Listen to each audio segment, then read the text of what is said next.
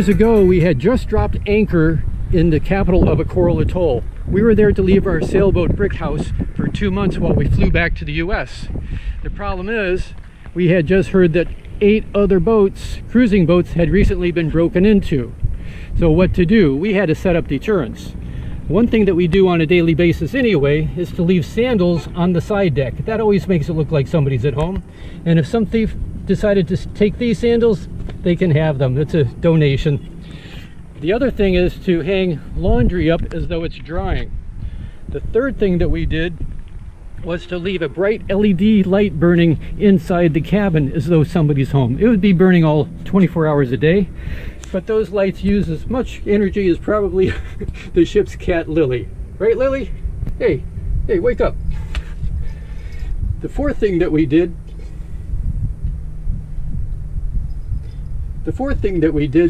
was turn on the stereo. Ow, hey, quit biting my foot. We turned it on to the local station and turned the volume way up so you could hear it well off of the boat. I mean, doesn't everybody turn their stereo off when they leave the boat? So at least it made it sound like somebody was at home.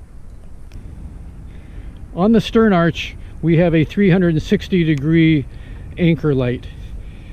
And when we left to return to the US, we had removed the cockpit awning so that this light not only spread across the boat, but also into the cockpit along with this photosensitive light. Actually, unfortunately, these aren't available anymore. The company went out of business. Light underneath that shines down into the cockpit. So at night, the boat was well illuminated. We left this anchor light on and the one at the top of the mast. They use such little energy that the solar panels had no problem at all keeping up with the energy demands of these anchor lights and the stereo running 24 hours a day. So when we went away, we took off our heavy locks and put on these little luggage locks. Other boats that were broken into were pry-barred apart. They destroyed the forward hatches, lifting them up so that the dogs were broken. And so we figured if somebody's going to break into this boat, I want to slow them down, but I don't want them tearing the boat apart. So we've just put on these little luggage locks, not only on the main hatch, but on the 2 cockpit lockers. Fortunately, we never had a problem. They never got that far to start breaking in.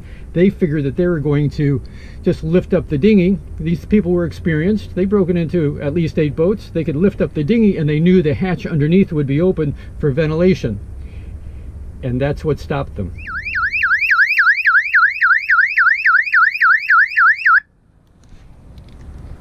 Whew, that even hurts my ears. But I'm just finishing up the installation of this alarm. I'll mount it up here somehow and put an awning over it to help keep the water off. This is replacing this alarm, which was mounted higher up just below the radar dome. And that alarm saved us. It kept burglars off of our boat. Whoa! Ah, that Rebecca scared the heck out of me. But this is the material, just some umbrella that I just draped over it. I think, you know, it doesn't look factory finished, and that's for the better. It's nice and camouflaged. It'll help to shed the water away from the horn, even though that horn is supposed to be waterproof. They never last that long. So we're good to go on that one. This is the mousetrap that protected Brick House from the biggest rats, the thieves that were trying to break into our boat. You can see here there's an electric line attached to the wood part of the trap, and another connecting line which is soldered to the wire frame. When that trap is tripped, it closes, makes the connection, and sounds off the alarm.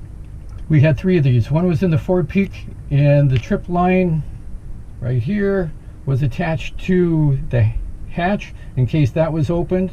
We had another one set in the main saloon, and the trip line would go up through the main hatch and attach to the handle of the dinghy, which was turned upside down and stowed there. Then we had this one in the aft just sitting on the companionway steps, and this line went up and attached to a screw in the upper slat. So if somebody pulled it, it would set off the trap, make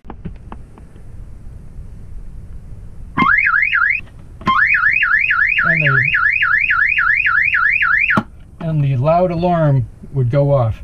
The alarm was so loud it woke up the whole anchorage, the waterfront, and another mooring area about a mile north. All of those boats heard it. It went off, the thieves jumped in the water, our cruising friends jumped in their dinghy at 2:30 in the morning, and the guys disappeared. But in any case, our boat was saved.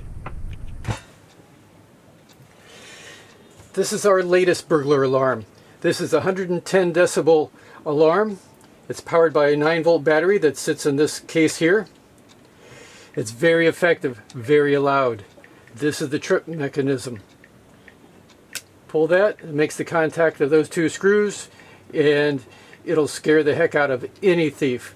I'll set this up on the top of the coach roof, hook this in somewhere, put a rag over it.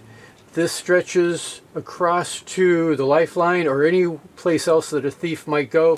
When he passes through, it sounds such a big alarm, it'll scare the sandals off of him.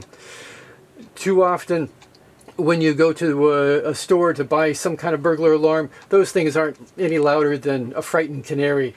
These are effective.